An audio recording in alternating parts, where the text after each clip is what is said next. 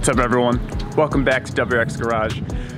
This video is going to be really cool because it's going to be on a car that you guys haven't seen yet on the channel. It is our friend's red Crosstrek here. I know a lot of you guys are here for some WRX content, but we are branching out more and more to other platforms. But this one is really cool. We have another head unit install. It's the Android Idoing Headunit. It's their newest version, the 2020 model, 2021 model. So it's gonna be going into our friend's Crosstrek here. Gonna be giving them the ability to do Apple Carplay, Android Auto, either one of whatever they want. It's gonna be really, really cool, really seamless because Idoing makes a great kit. We did one of these in the past already, but we're gonna take it a little bit slower this time and show you guys, you know, how to wire everything, how everything works. So, yeah.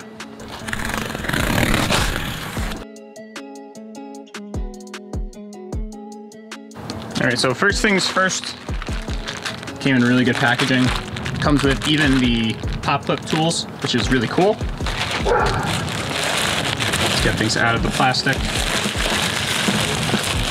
Oh yes.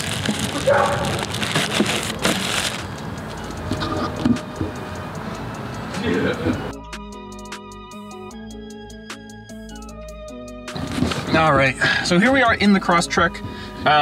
This is a 2016 base model. So very, you know, very simple head unit here. But what's great is the Idoing one will just replace all of these individual buttons, all these controls, the vents, everything we're gonna be swapping over. This screen is not very, it's capacitive touch. It's not a normal touch screen, so it does get a little annoying. It's pretty slow, and worst of all, the audio is just very bad. So we're going to be fixing all of that today. The stock head unit has a very underpowered amp from Subaru, so that it's only like 7 amps RMS, or 7 watts RMS to all the speakers, but the new Idoing one, I think is up to 25 watts RMS to each speaker, which is amazing. So we're gonna be replacing this. Very similar to our other head unit. It's just you remove the glove box. It's one big 10mm bolt under there, one underneath the steering column down here in the back. Just need a couple extensions to get to it. And then you can just pop this top piece out with some panel poppers, whatever you wanna call them. Pop this out. And then bolt, pull this out. So pretty simple. Once we do that, I'll show you guys how everything is wired. The head unit is out. A couple interesting things about this model. It is a 2015, not a 2016, sorry. It does have 2 analog wires to control these 2 AC units. So make sure you go under where you undid those 2 bolts on either side and just pop these out and off of the controls so that you can pull the head unit out a lot more smoothly. Now we're just gonna be swapping over the AC controls to the new Idoing unit. So it's just a couple screws in the back here. 1, 2, 3, 4, 2 on each side, and then we'll swap it over.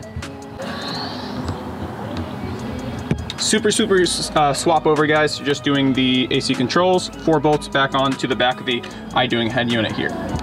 Just because it's been kind of windy, I decided to just do everything and then show you guys afterwards. So a couple pretty straightforward things. One, you have this plug here, which goes down in, looks like that, goes straight there. Pretty much for every single plug you're putting in the back, it is has a little diagram like this about where it's supposed to go in the back of the head unit. And every single plug has a little, you can see they have these little splines that are all unique. So it's pretty much impossible to put the wrong plug in the wrong location. I'm pretty sure all of this harness is kind of unnecessary because it uses aftermarket, if you have an aftermarket camera, that would go into this wire here. Everything else will just be automatically routed through the normal plugs, which are gonna go right there, which is all the same harness. All these harnesses are all gonna be going straight back into here. One thing you do have to plug in is this orange connection. Again, it's pretty hard to miss because they look like they perfectly line up, because they do. This is for your radio antenna, I believe. It's just from one end of this harness into the back of this one, right there. So you have to do that. This is where your microphone's gonna connect. We are putting it right behind the steering column here, right there. This is going to be sheltered from any wind noise or anything when the window's open, which is nice. Then we routed it underneath the steering column over, and it's coming out right here. The other option you have is you can route it all the way up. You can pop this out up the A-pillar, and it would come out right here. So we're going to do some sound testing. If we have to reroute it, it's not that big of a deal. As for some other connections, these plugs all right here are all going to go into the back of these stock ones right there. So these three go into three of these. And then the last remaining ones are all of the different USBs. So the USBs we're going to route into the glove box. We're gonna try to connect it to the center console here. There is a way to do that, but I didn't figure it out on my car. A lot of people have been asking about that. So we're just gonna wrap them into the glove box, and if there's an issue, then we'll see. So, oh, really quick. So the other thing, forgot to show you guys, we got the backs of the vents in and the emergency button, or the emergency signal button, switched over. So the vent controls are all working. Super, super easy. You just take them out of the old one, pop them in the new one. Last connection is the GPS loom here, and then all the 4G. I use the GPS one, which has a little magnet. It's gonna mount right on the top, right there. I don't know if when you're using Android Auto or Apple CarPlay, if it defaults to using the onboard GPS module, so that's why I have it connected. But the 4G ones, so there's 4G main and 4G auxiliary, and then there's also one more connection it comes with for a SIM card. This is really important, guys. If you're planning on using all of your phone for the basic functions for Android Auto or Apple CarPlay for all of this, then you don't need to use any of those three. You don't need the two 4G harnesses or the antennas or the harness for the plug for the SIM card. If you plan on using the onboard navigation on this unit, and you're buying a SIM card for this, and you're buying essentially a SIM card plan because it's using mobile data, you can do that. Otherwise, just don't use those, and you can just use your phone's mobile data through this head unit, through Apple CarPlay or Android Auto.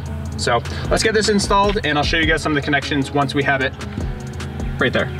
So we got everything buttoned up. Another quick thing that I completely forgot to mention is whenever you're doing electrical work on a car like this, always disconnect your battery so you notice our hood's up.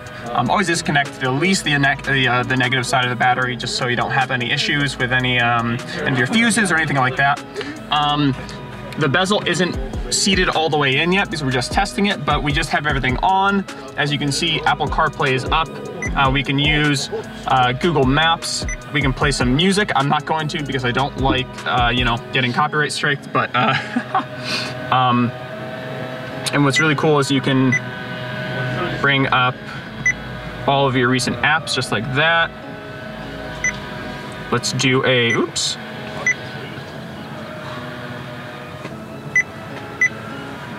Let's go back to Apple CarPlay. And as you can see, everything still works, which is great. Just gotta do those connections up there, but so some of the just absolute basic functions, guys. This is here, let me change my, there we go, a little bit easier. So this is the home screen. Everything looks really nice and bright. A couple of things. First, does the reverse camera work? Yes, it does. Works perfectly. No issues at all. Back to park. This is set up now for Apple CarPlay, so all our friend has to do is plug her phone right into here. Simple. Put our phone right there in the cup holder or down in the cup, the thing down here, and everything works. All of her AC controls work. Everything works great. Audio quality sounds really, really good. Like we showed with the navigation, that works great as well. This has a 1-button equalizer, so a couple quick, easy buttons for bass enhancement like this. We have this full, long, this really, really in-depth equalizer here. Sorry, I'm getting my reflection in here a little bit. I have some sunlight coming in, but very simple, easy to use. Tune it to how you like it. There are some preset profiles right here by changing from user drop-down menu. There is rock, classic, jazz, etc. So you can change use some of the presets if you want. Definitely, the speakers definitely sound really good. So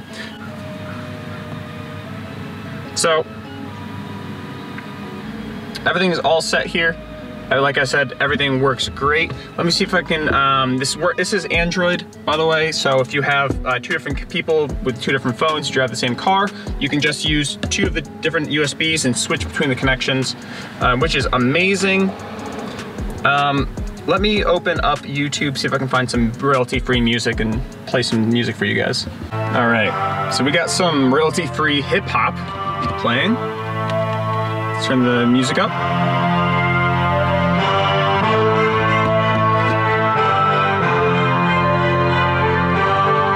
So compared to before, the audio quality is already so much better. You can just hear how much smoother and stronger the audio being driven to each of the speakers is.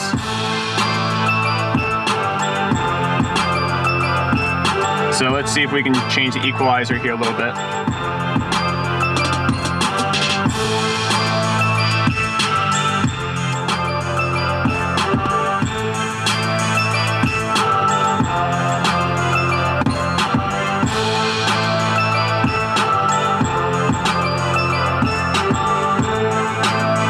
So that's just for the subwoofer, I think.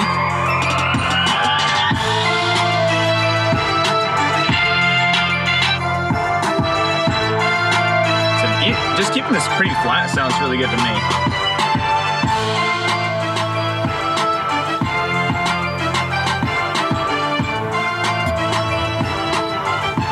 So back to CarLink, and everything works seamlessly.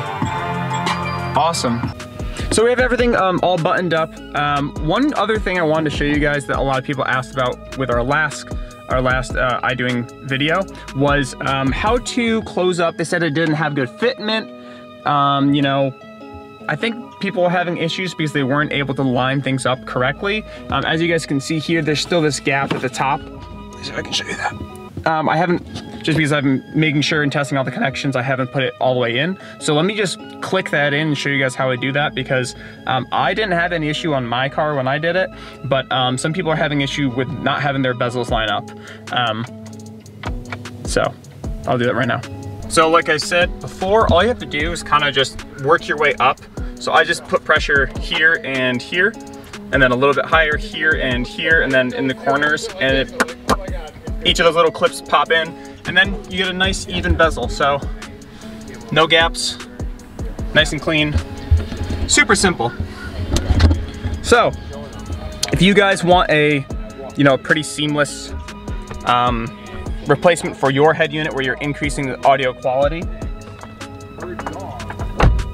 really easily, Idoing is the one for you. We'll put the link to this exact model for the 2016 Crosstrek. It's very similar for the ones for the Outback too, so you'll have to really test it out, but which one is which. But like I said, they have it for the Crosstrek, the Outback, the Forester, and the WRX, and I'm pretty sure for the Imprezas and Legacies as well. I'll have to look into that, but like I said, link down in the description from Idoing for this kit, Super seamless, super simple. Everything works perfectly. So, if you guys have any questions, please leave them down below. Thank you so much for watching. And yeah, see you next week.